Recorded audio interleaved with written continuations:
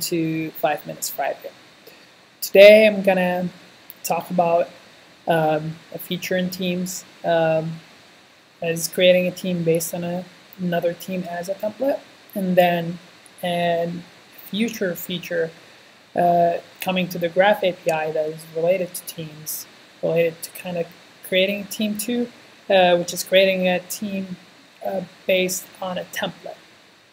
It is a more advanced than creating a team based on a current existing team. So if you in your company you're using teams, you're creating teams, you're constantly creating teams, maybe project-based, but you do have those small, subtle changes between teams, it would be a lot faster and more powerful to use the new Graph API template to create those teams.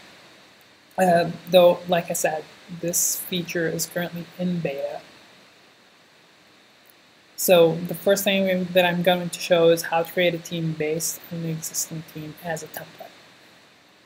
In Teams, when you go and create a team and you get to the first setup step in the wizard, you'll have an option at the bottom saying create a team using an existing team as a template.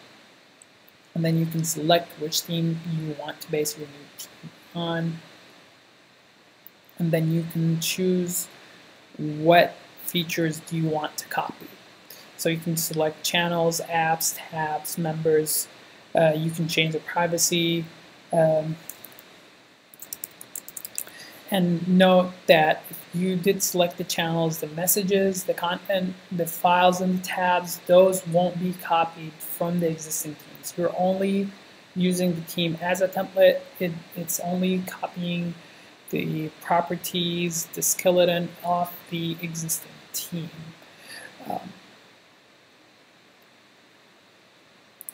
So I'm going to go ahead and create the team that I copied. And it is going to ask to add new members, and you can always skip. You could have also selected that you wanted to copy the same members of the current existing teams. And there we have it. Now, if you're trying to copy a team, but you really didn't want to copy all the channels, you don't have that option from the current create a team using an existing team. But with the new feature coming using the Graph APIs, you can create a template, and with that template you can create channels as you like. You can customize everything, most of everything in Teams using a template file. And just gives a little bit more, there's a lot into it. You can always search and look at the Microsoft documentations, and if you Google search a Microsoft Graph Create Team, you can get to this page, and it will show you a lot of examples of pre-existing templates and how to create your own template and how to do the requests for it. And you can use the Microsoft Graph Explorer to actually execute that template that you create. I'm going to show an example of a small template that I created. And this is my template. It's a JSON file. It's pretty easy to read. We have this option is a template at odata.bind, and this is, you must have this, and it's kind of the ID of the template. And by default, you want to add this ID, and then that means that you're just trying to create a team. There's nothing predefined in here. Microsoft do provide different options that you can change this last word standard, and they do have templates that if you only provide that ID, nothing else, maybe just the display name, which is your team name, it will create a team with specific options, and they're all documented in Microsoft's site. So you can see all the existing templates that Microsoft provides, so like the retail store one. So if you provide that ID, you know that your template, once it executes, it will add a shift handoff channel, it will add a learning channel, it will set the team visibility to public.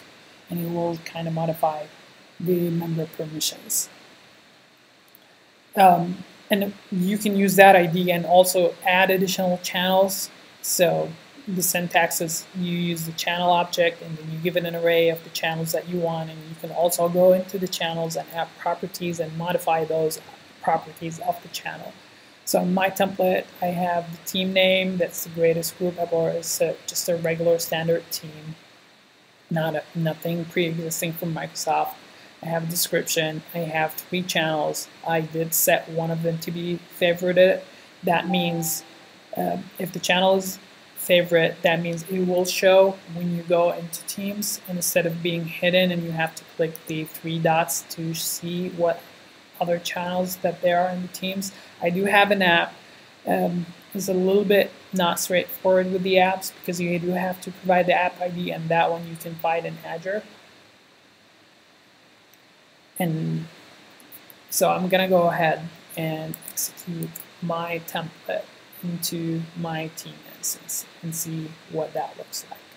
So you can go and use the Microsoft Graphics Support, and if you just Google that, so Microsoft Graphics Support, you'll get to the page. You'll have to sign in.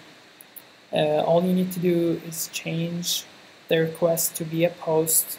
It is the beta APIs, and then you make it graph.microsoft.com/beta/teams, and then you can paste the template in the body request and run it.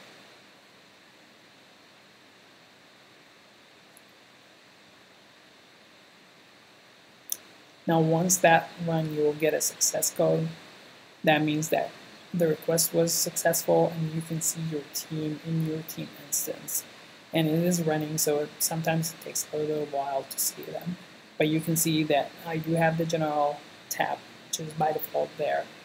I do have the top priority, which is favorited, and then the other 2 channels that I didn't favorite, by default, they're there, and you can always favorite them to make it show.